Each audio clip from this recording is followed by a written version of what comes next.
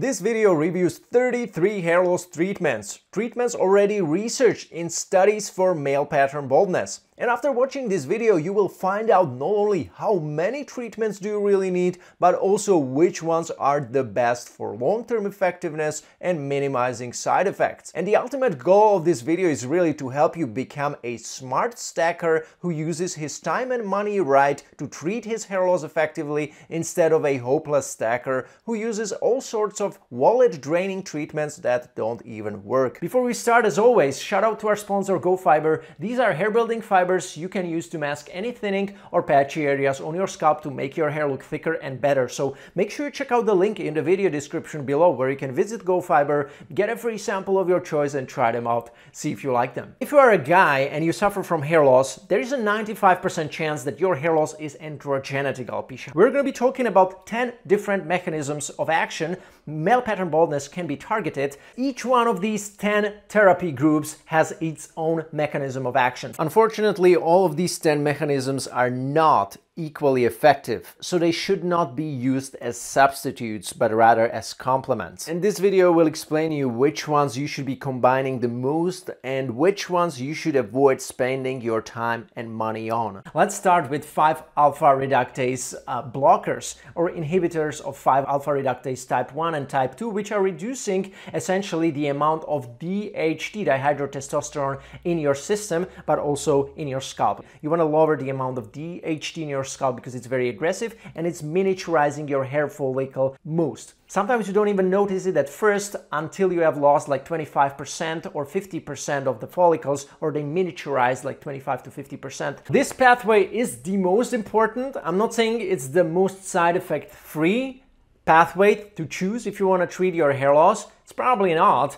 but it's effective. It's going to target the androgen part of the androgenetic alopecia, unlike other treatments. And obviously the genetic part of the alopecia is not as easy to target as the androgen part, because there are like 63 genes that contribute to male pattern baldness, so it's going to be very hard to find a treatment today. It's not even going to exist probably in a good amount of time. Now, for many people, this is already the end of managing their hair loss. They're just using finasteride or dutasteride, 5-alpha reductase blocker, and that is it. But it's not as simple for everybody, because many people had bad experiences with a 5-alpha reductase blocker in the past, or they simply don't want to take it. So make sure you keep watching to find out the right alternative you can fight your hair loss with effectively if you don't want to use any oral 5-AR blocker like finasteride or dutasteride. The response rates of finasteride are ranging from 80 to 99%, which is very high response rate if you compare it to other treatments. And they're able to manage their hair loss long term, like in this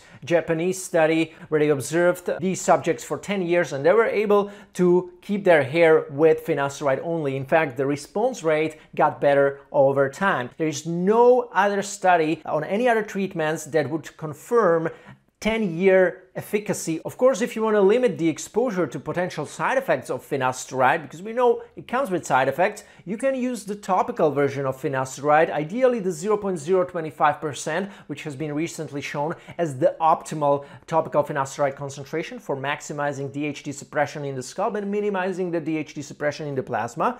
Or you can just microdose the oral finasteride, as many doctors also advise. More than 3 years ago, I also decided to take a microdose approach towards taking oral finasteride, and it really helped me keep the hair in the mid-scalp and crown area regions in a really healthy condition, and it also thickened those hairs. Or if you want something stronger, you can do dutasteride or topical dutasteride, which will block more of the DHT. It's going to be more effective in hair loss prevention long term, but the side effect potential is higher even than finasteride, so be wary of that. If your goal is to just keep your hair for as long as possible, 5-alpha reductase blockers or inhibitors of 5-alpha reductase are the way to go. So if you have never used an oral 5-alpha reductase blocker before, finasteride would be the way to go, possibly with the microdosed approach, or to start with a topical finasteride right away. If finasteride stopped working for you, you can also switch to dutasteride, and that should do the trick and help you manage your hair loss long term.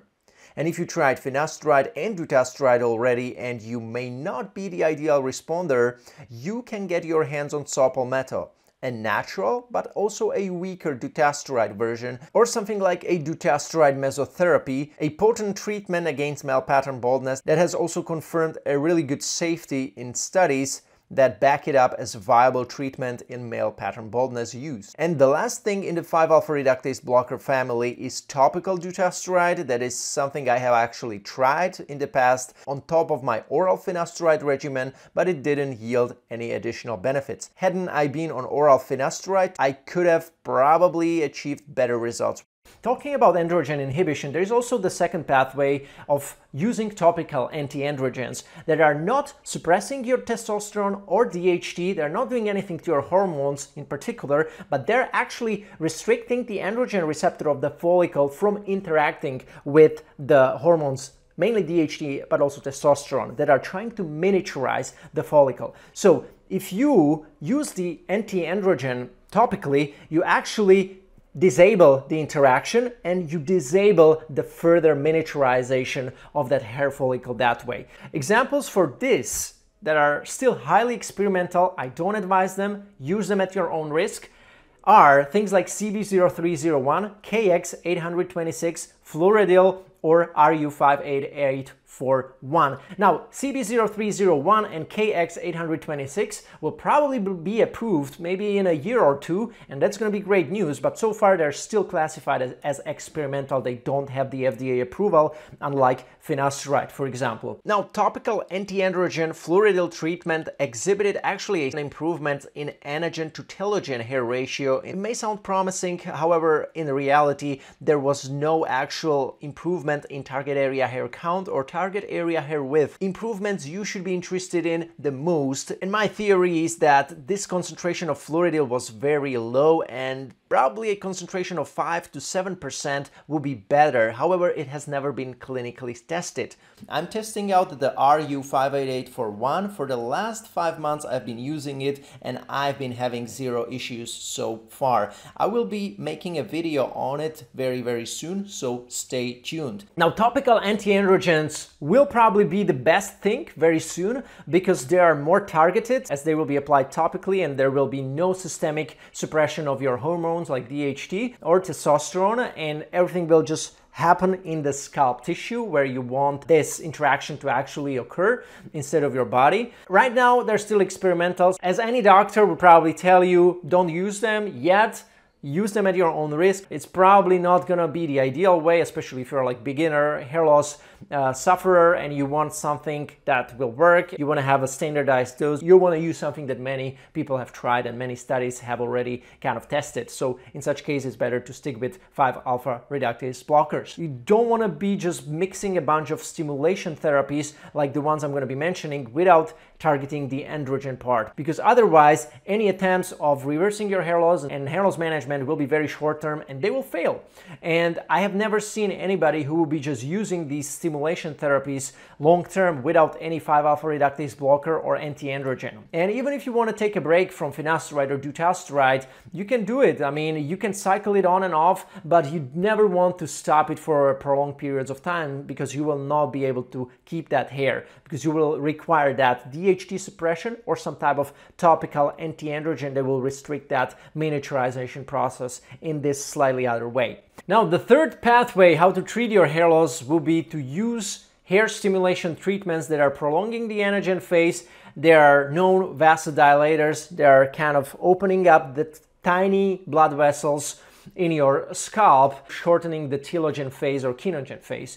And examples of these treatments will be minoxidil, stamoxidine, procapil, bimatoprost, latanoprost, adenosine, carboxytherapy. Out of these treatments, the one with most research behind it, with most safety and efficacy data and high quality studies behind it is minoxidil.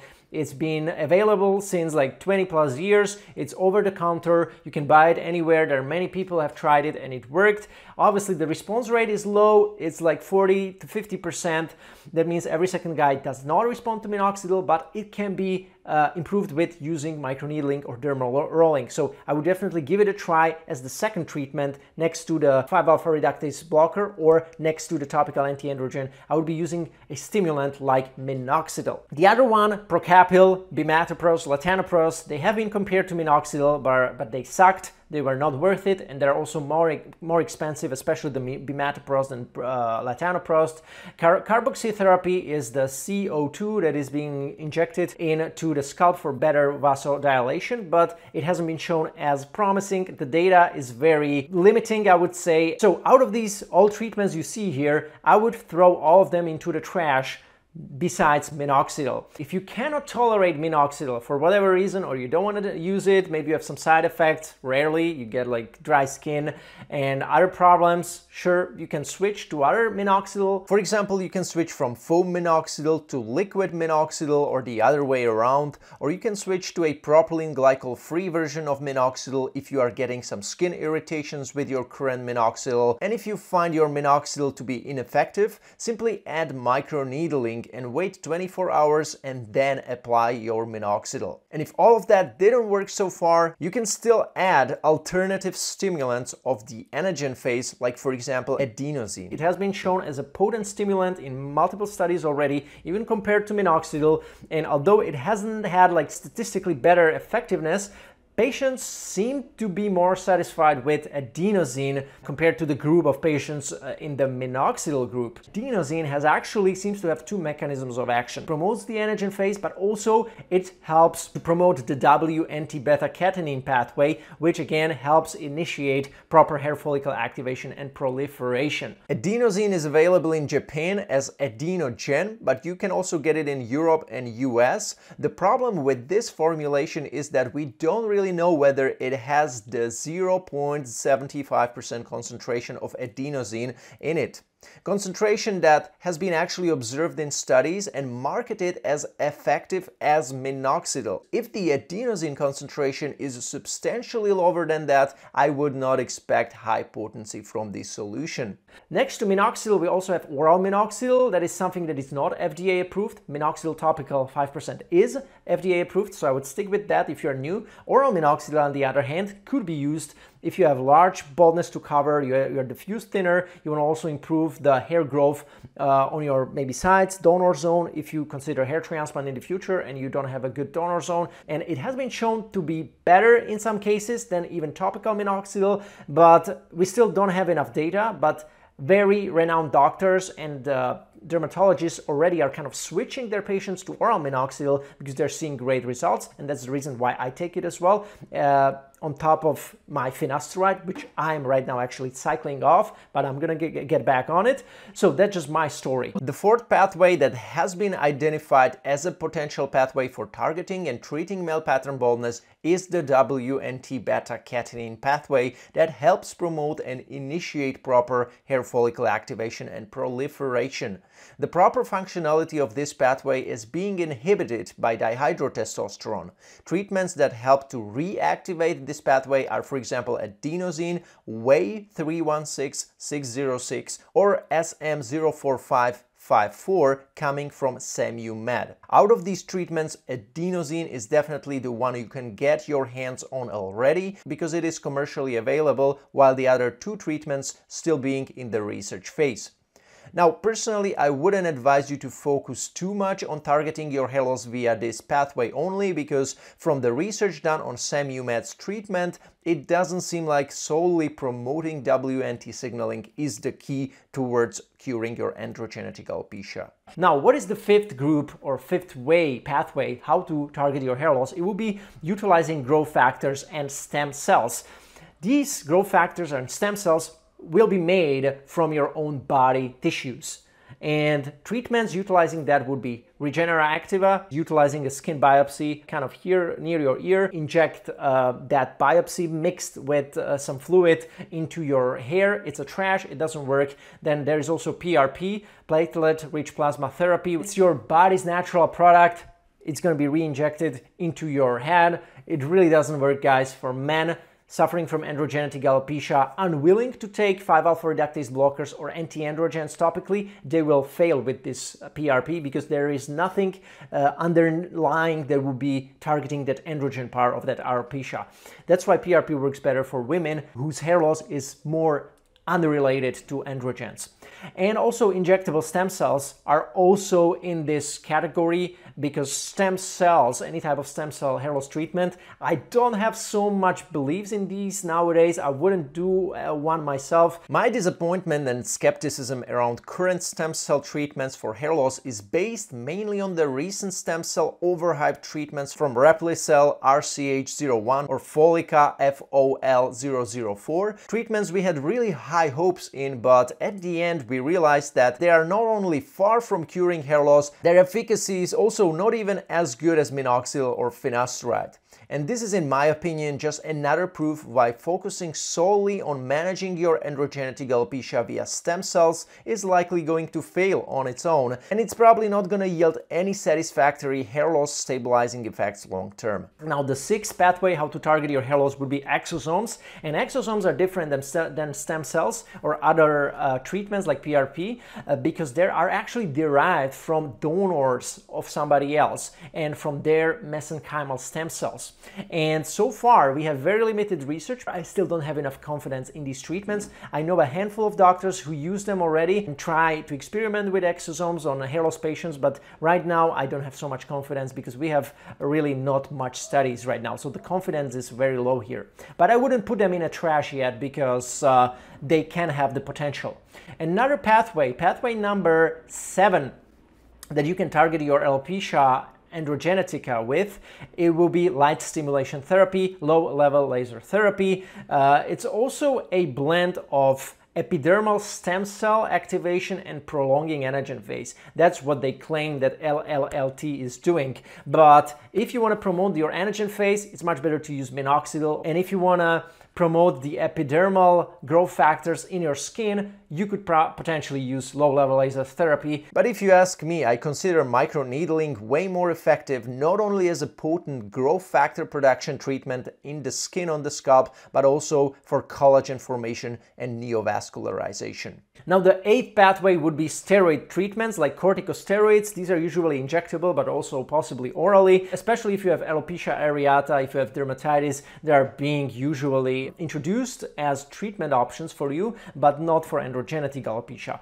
Then we have muscle relaxation treatments. This is the pathway number 9 that can be utilized for treating androgenetic alopecia, and it has been shown beneficial, not as much as finasteride or minoxidil, but I'm going to mention in this group we have Botox, botulinum toxin injections that are relaxing the scalp muscles, and also scalp massages that have been shown to have some benefit. But again, scalp massages, the effects that they are inducing are very small, and you need a lot of time and consistent effort to put into the massages to get a little bit of something that you maybe don't even notice. That's why I throw scalp massages into the trash. Botox injections, I would like to have more data. Might go to the trash also, but right now I'm still open to more research. The last pathway, how androgenetic alopecia could be targeted or improved, would be via antifungal treatments. Like ketoconazole is used for skin conditions linked to hair loss, like dandruff, for example. That's why the Nizoral shampoo containing ketoconazole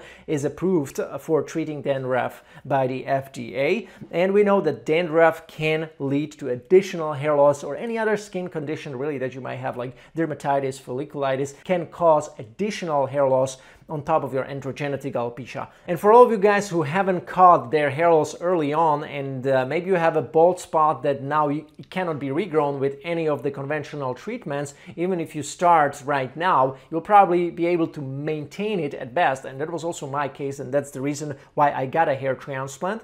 And in such case, I can offer you an opportunity to work with me one-on-one. On the link in the description below, you can find more about how I can help you find the right hair transplant doctor, do your hair transplant the right way, avoid all the possible mistakes and pitfalls guys are doing, like ending up with overharvested donor area, ending up with unnatural results that require repairs or touch-ups later on, spending a lot of money for a result that is not worth it. That's something I want to help you avoid.